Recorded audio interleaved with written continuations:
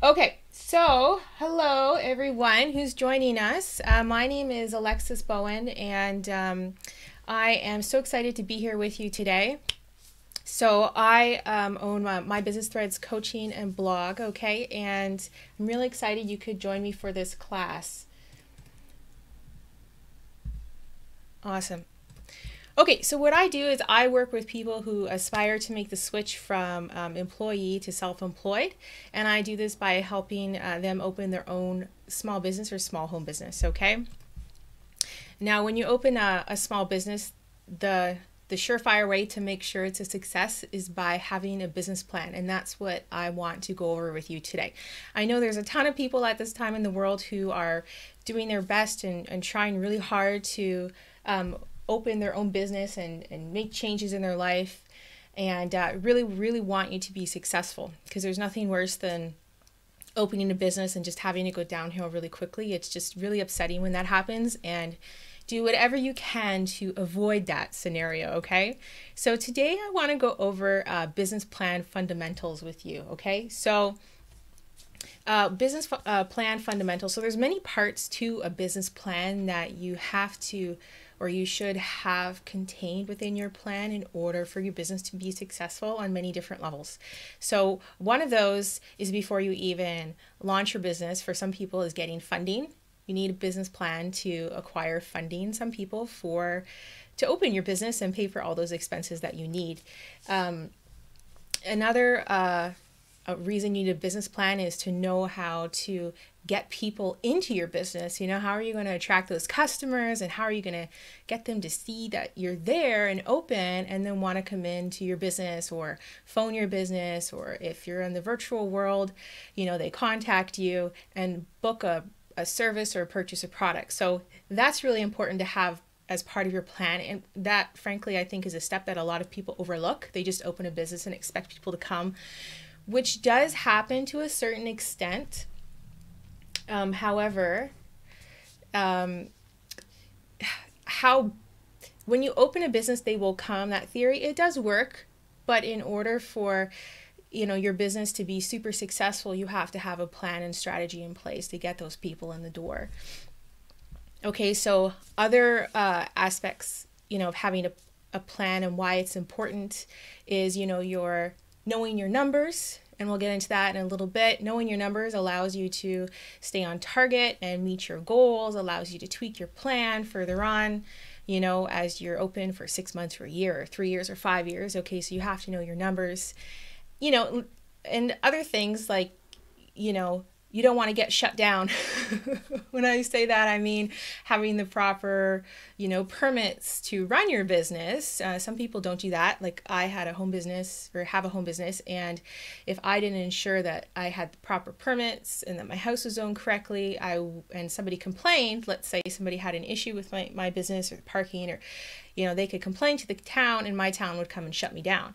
Now, if you have things in place, and you've gone through and done your due diligence, you can avoid that, and you just, show the papers and you're good to go. And they tell the other person to go away. So, so there's many reasons you can see how it just starts to add up, how important it is to have a plan in place, and not just a plan, but to have a thorough plan that is specific and that has all the details that you require to make it through all the stages of your business, and make it through those stages successfully without any huge hiccups. Little hiccups are okay in business, and they happen quite often, but big hiccups are not good, they're not fun, and they're super, super stressful. I can promise you, in the past, long time ago, I experienced some big hiccups, and they're not fun.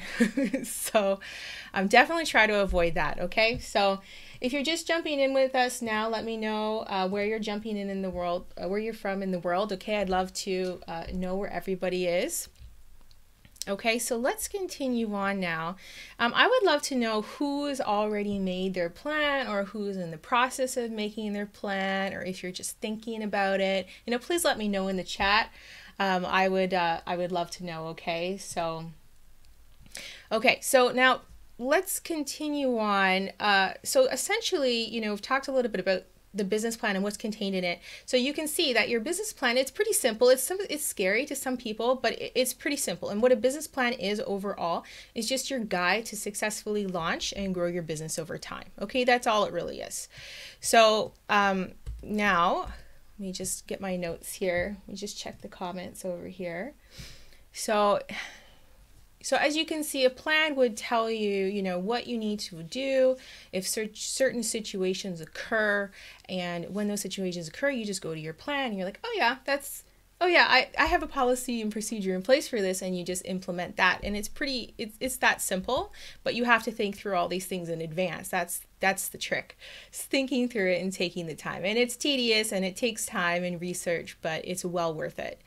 So I would love to know also, so who watching needs help creating your plan? You know, some people find it confusing. It can be frustrating, overwhelming. And I would love to know who is, you know, having some issues with that. Okay, so while you do that, think about that, let me continue on with the few things I want to talk about to kind of help you get your plan started today if you haven't already done so. Okay, I'm just going to give you a few tips today just to get you going. So the first one is, you know, business plan basics, I call it. Okay, so the first one is business structure. It's really important to have a proper structure in place for your business, you know, a legal structure, you know. So in my business, I'm sole proprietor. I'm only one person. And for now, that's how I like it. You know, if I had a partner working with me, I might be, you know, I might change it to,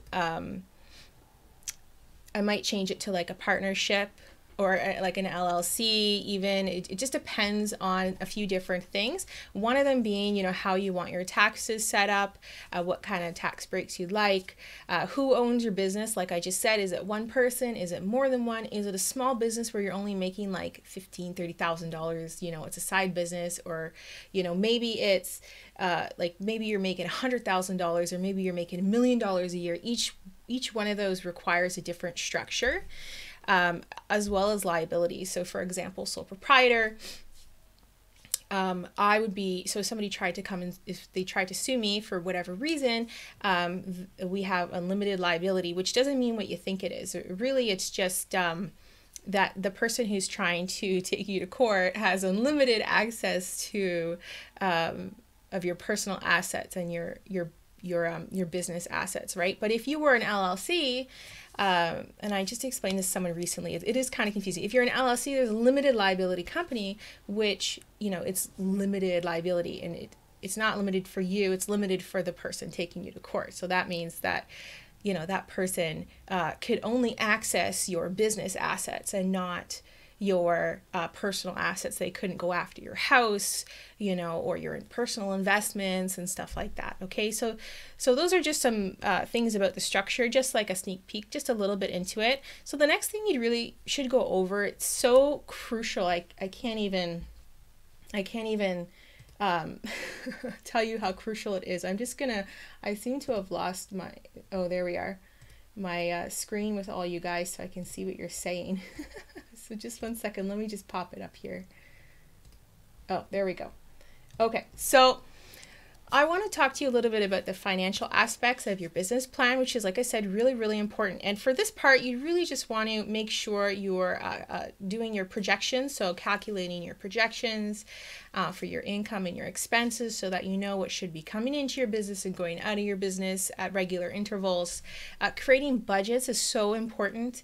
Budgets for, you know, products, like I'm an esthetician and a massage therapist, and for my business, I've had some colleagues who they own a business and they'll go and, like, way years ago in the past, they'll go and order something like a box of goodies, you know, products so that they can, you know, do the services and perform the pedicures and the makeup and everything.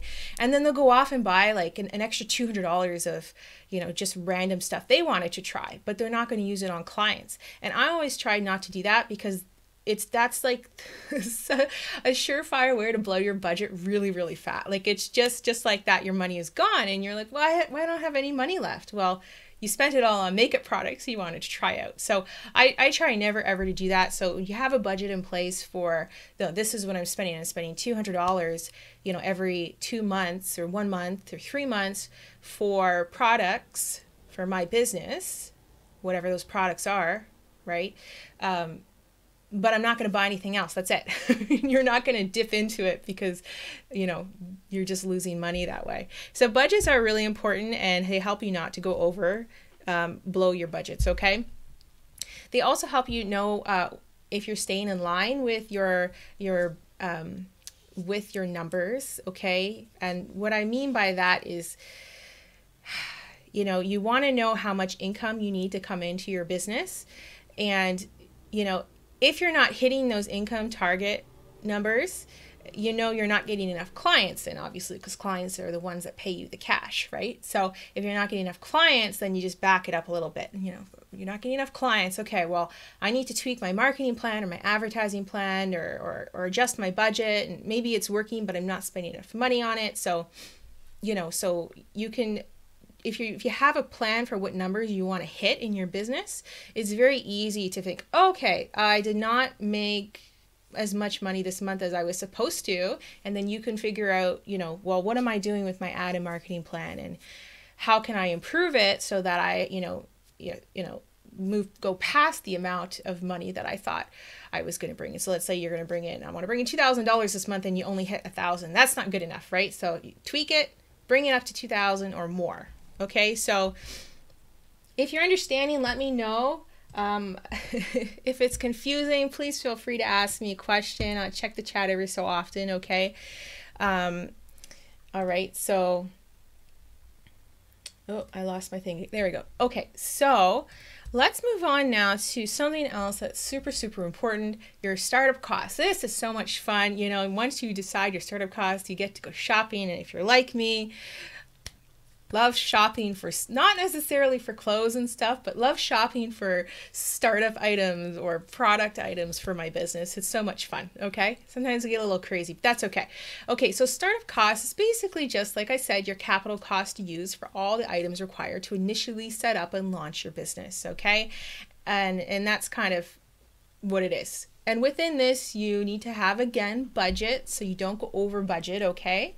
Research must be done because if there's for me, if there's 4 or 5 product suppliers for my business, they all relatively, if they're professional products, have the same products. So I would have to go and research, which one has the best bang for my buck, and then I would go spend my money there, right? Because it's really easy when you need a few hundred different things. In my case, I spent almost $7,000 or $8,000, I think, just on professional products and retail products to match, and towels and little slippers and flip-flops for people for their pedicures, so they their nails can dry and stuff like that. So it was a lot of money, right?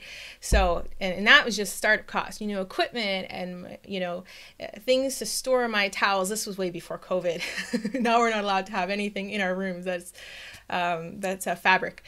So it's a lot. So budgets and research is so important, and you need to make sure as well that you have enough items that you're not going to run out. You don't want to run out after a month. You want to make sure you have enough items for at least 3 months, and if you're going to be busy, maybe 6, but I think that's a little too much. 3 is good. So make sure you have everything you need for your business to function, okay? So if you're just jumping in, let me know where in the world you're from. We're talking about business plan fundamentals, and now we are moving on to marketing. We just did startup costs, financial aspects, business plan basics like structure, and now I'm going to move on to marketing. And marketing, like I said, is probably one of the most overlooked sections, okay, of the plan. And usually that's because people are confused. They're not sure what marketing means. They're big into advertising, which is good as well. But I just want to say that advertising is a part of your marketing plan, not really separate. I like to talk about it as a separate thing. But really, advertising is a component of marketing, okay? It's part of the marketing plan. Marketing plan is the whole thing, okay? So it's simply the action of promoting your new business to the public. It's how you'll promote your business, how you'll portray your brand, and how you want people to perceive you, which is pretty much what marketing is, okay? In a nutshell, a tiny nutshell, that's what it is. Okay, so Like I said, you want to be able to attract the customers, and not only that, but you have to attract the right customers. Branding is a big part of that as well. Who you're speaking to, who you want to buy your stuff and come into your business. And part of marketing as well that is so important is market research on your competitors, which is where you see what's working for your competitors who kind of have the same business that you want to launch, and you kind of take a look at what they're doing, how busy they are, how people, hi Angel. Awesome. And awesome. Sorry, I got a little distracted there. So you're going to research sorry, losing my train of thought here. I hate when that happens, don't you?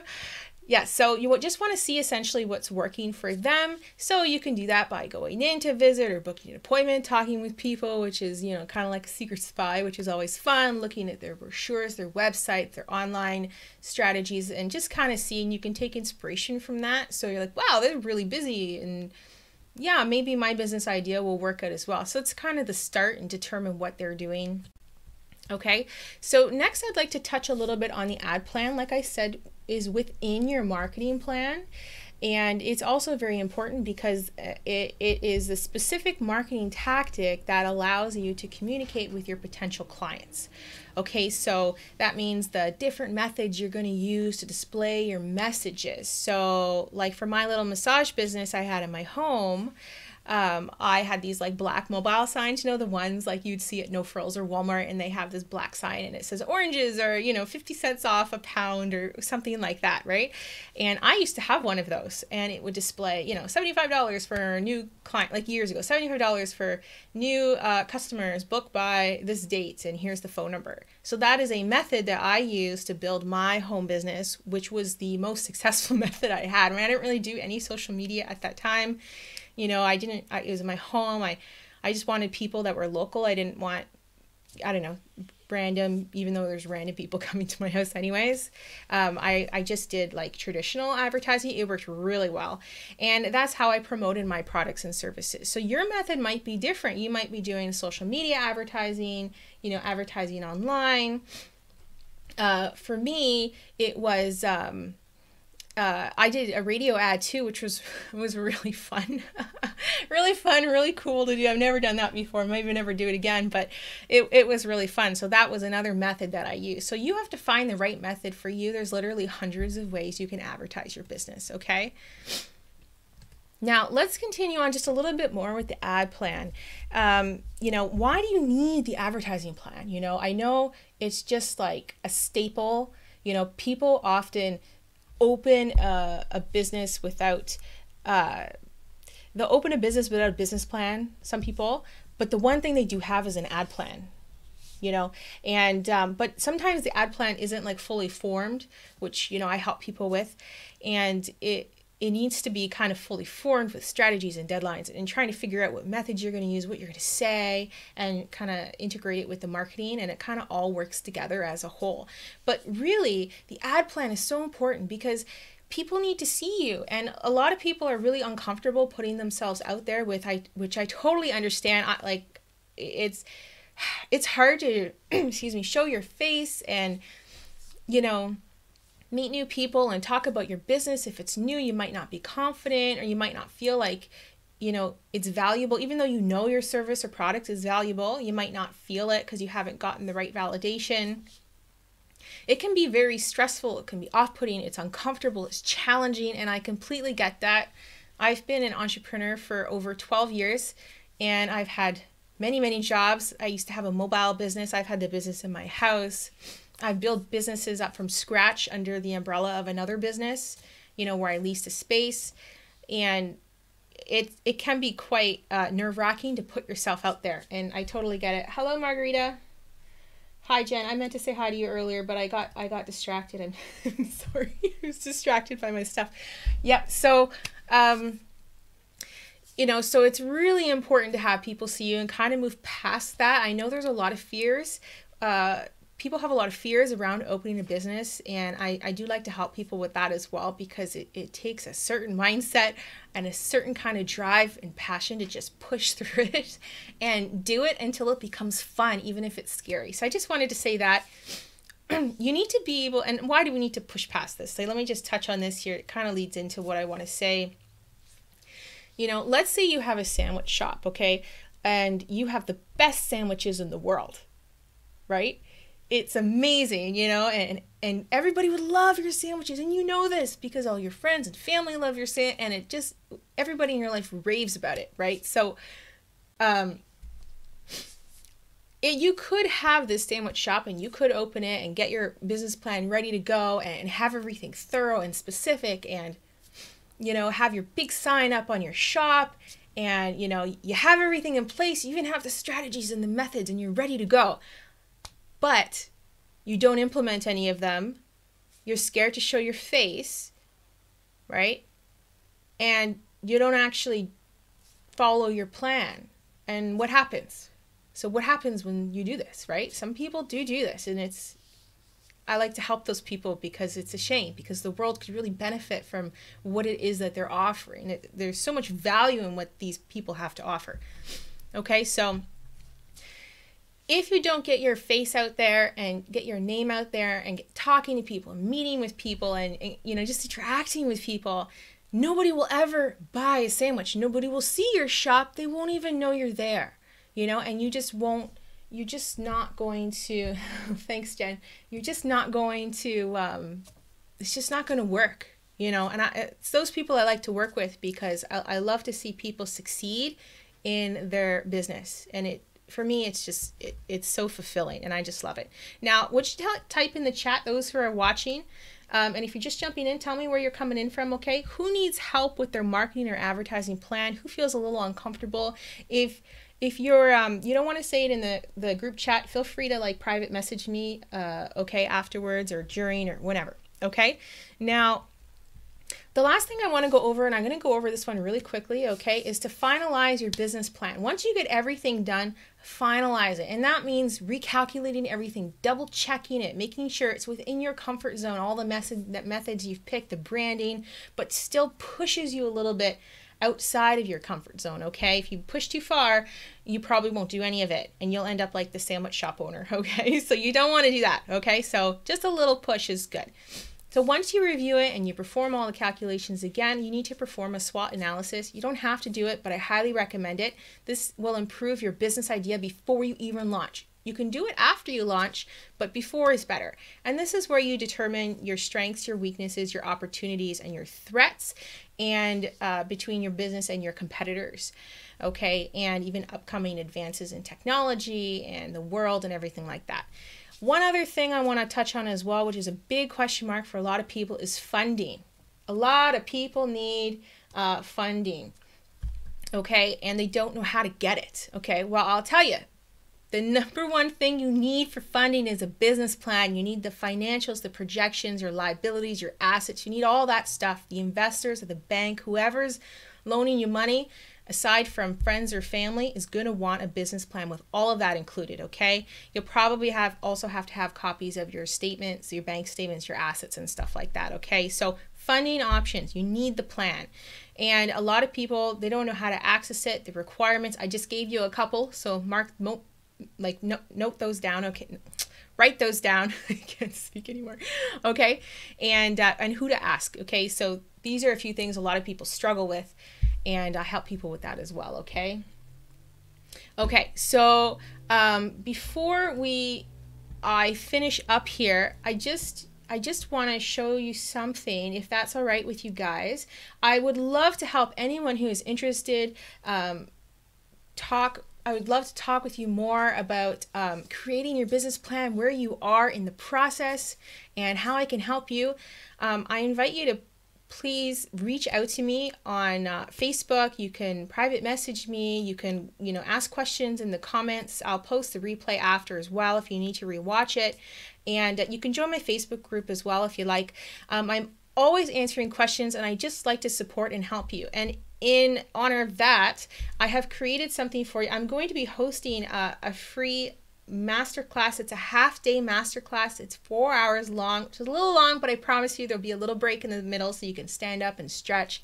Okay, and it's going to be next weekend, Saturday, November 13th, between 12 and 4 my time, which is EST. Okay, and during that half-day masterclass, completely free. Okay, no obligation to do anything. I just want to help people who need it. Okay, it's for aspiring and new business owners, and if that's you, you're more than welcome to join, and even if it's not you, you're also more than welcome to join. And I'm going to give you the specifics of everything we just talked about and more on how to write your strategic, thorough business plan that will have clients begging to book with you from the first day you open. Okay, now I'll just give you a touch of what I'm gonna go over. Okay, so I'm going to be helping you in this class choose an idea for your business, because a lot of people don't have their idea narrowed down. So we'll start from step 1. Ensure your idea is profitable. Create that detailed plan to help you launch successfully. And within that, we'll be reviewing business plan necessities, including financial projections, startup costs, marketing, advertising plan, the legalities, which is a big thing for people, and a growth plan for your business so that it grows in the time frame you want it and how you want it to grow. Like you're going to meet the targets that you want for your business in the time frame that you want it. Okay, you're also going to learn, we're going to go over how to overcome fear as a new business owner, which is a huge thing, so that you can grow your confidence. Okay, and within those two things to get there, going to help you acquire the business entrepreneur's mindset, which is so different from an employee's mindset and so fundamental and crucial to your success going forward, especially if you're transitioning from like working under someone else to your own business. It's so important. I'm also going to have a bonus lesson, which I'm going to leave as a surprise for you guys, for those people who stay to the end of the class, okay? And I'm going to do a live Q&A session at the end where you have a chance to ask me some questions, and I can help provide you with a little bit of free advice and free coaching if you want, okay? And so if you're interested in the masterclass, I would love to have you join me, okay? And like I said, it's on Saturday, November 13th. From 12 to 4 p.m. EST, which is next Saturday, not this one coming, but the next one. And if you're interested, please comment Masterclass to get the link, and I will private message you the link so that you can sign up, okay? Because I would love to see you there.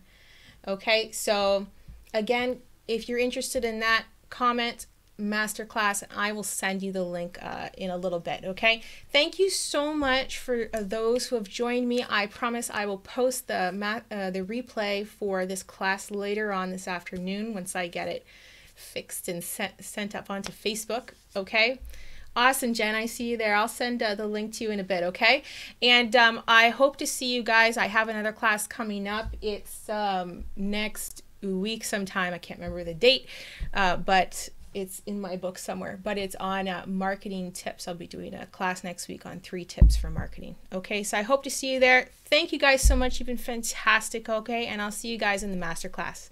Bye.